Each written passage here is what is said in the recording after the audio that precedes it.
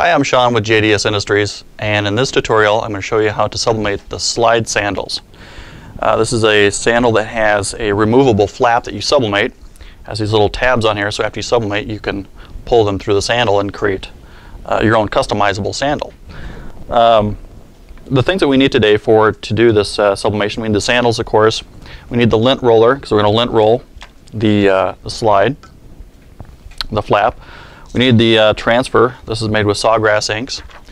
And we need a few tools. This is a repositionable spray. We're going to use this to adhere the substrate to the transfer to keep that in place as we get it to the press.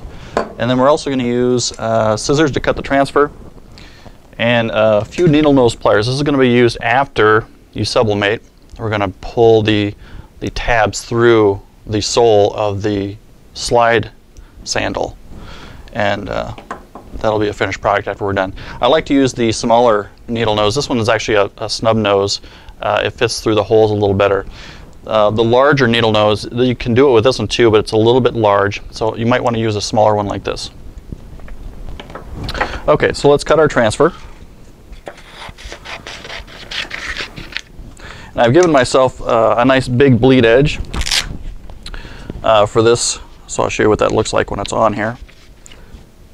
See, we got quite a bit of a bleed edge that goes well beyond the borders of the flap, and that prevents any mistakes that might occur. You don't want to get the bleed too close. And the first, before we sublimate, we're going to lint roll. If there's any stray fibers from the manufacturing process, we want to get those off. So we're going to lint roll both of these flaps here.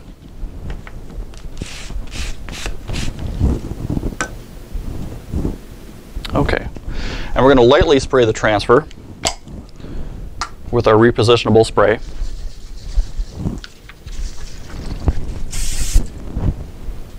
Don't need a lot.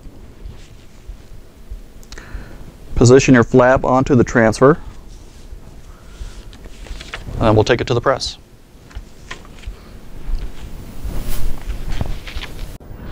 Alright, once in the press, you're going to want to make sure that you keep the tabs, the rubber tabs, outside of the press. You don't want to expose those to too much heat that could melt.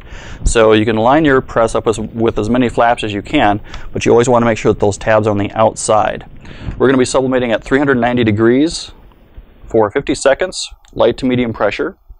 I've got a layer of soft paper towel underneath my substrate and transfer to collect any stray ink that might be caused when there's some degassing from the bleed edge, the area that does not touch the transfer, or does not touch the substrate rather. Then I'm going to cover this with a non-stick cover, and I'll press light to medium pressure.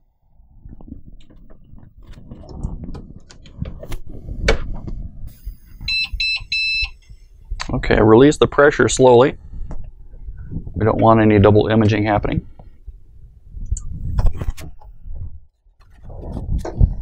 And remove the transfer immediately.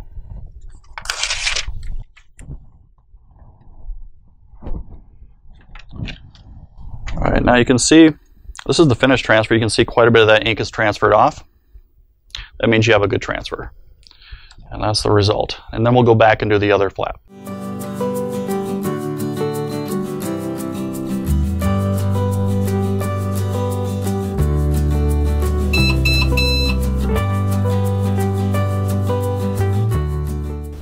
Alright, after we're done sublimating, now we want to put these together.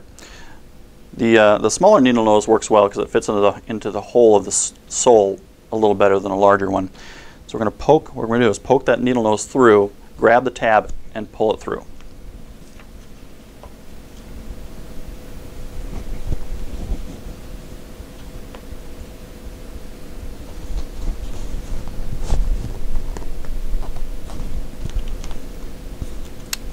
Okay. And just do that for all three holes, then go back into the other shoe.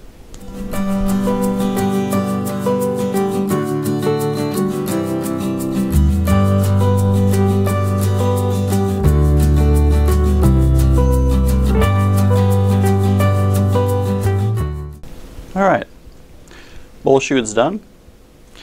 These make nice corporate gifts and school gifts. We see a lot of this, where we see these used as kids will take their their training shoes off or their field shoes off, and use these as a transition shoe as they're off the field. Then you can put school logos on here, corporate logos. They're a great gift, great corporate gift, great school gift. Thanks for watching this tutorial. If you have any questions about this product or any other sublimation products, you can contact us at 800-843-8853 or find us online, jdsindustries.com.